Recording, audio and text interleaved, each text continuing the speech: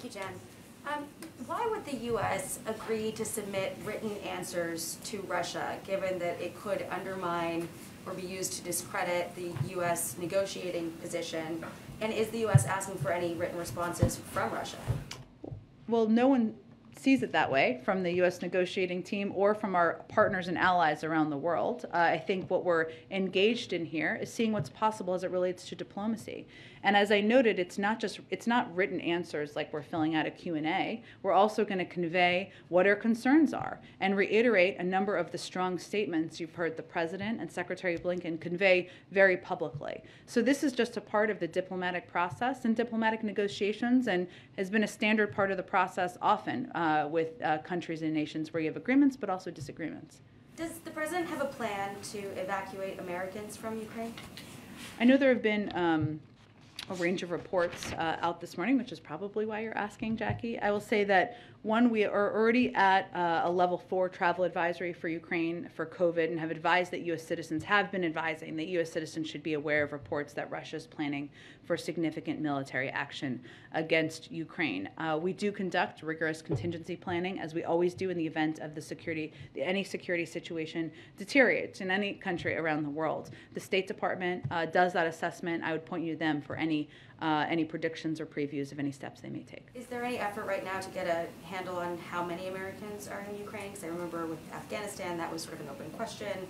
Is the dynamic different this time? It's an open question around the world. We don't put a chip in Americans when they go to countries around the world and track their movements.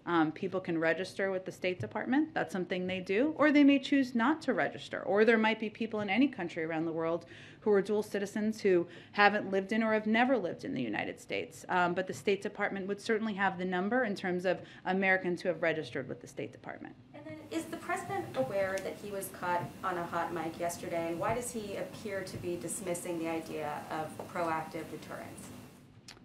Well, the President certainly does not dismiss that idea, considering he has taken a lot of steps, including supporting and approving the several sanctions that were put out by the Treasury Department just a couple of days ago. I would note that the United States has delivered more security assistance to Ukraine in the last year than any point in history. In the last year alone, we committed $650 million in security assistance to Ukraine.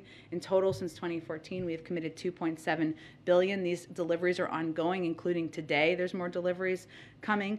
In addition to traditional security assistance, such as the Ukraine Security Assistance Initiative, the President has authorized the Presidential Drawdown Authority to expedite lethal aid and meet Ukraine's emergency defense needs. We've also utilized third-party transfers authorized by the State Department, allowing U.S. allies and partners to provide U.S. origin equipment from their inventories for use by Ukraine. Specifically, the State Department has given the go-ahead for 3 NATO allies to rush anti-armor missiles and other U.S.-made weapons to Ukraine. And finally, in identifying additional equipment held in DoD inventories that can be delivered under the Excess Defense Articles Program, among other mechanisms, we recently notified Congress of our intent to deliver M-17 helicopters. So I would say the President is hardly waiting. Actions are pretty clear on that front.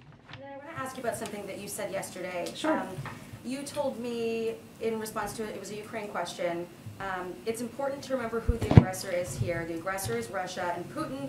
They are building up military troops. They are pushing out misinformation in Ukraine.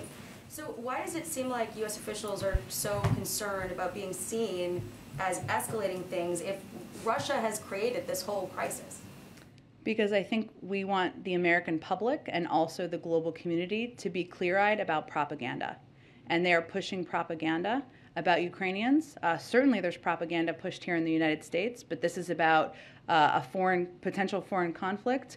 It's about the buildup of troops by one power that is a much larger military power than the other on the border, and we want to be very clear with the public about the realities and the facts. One final question on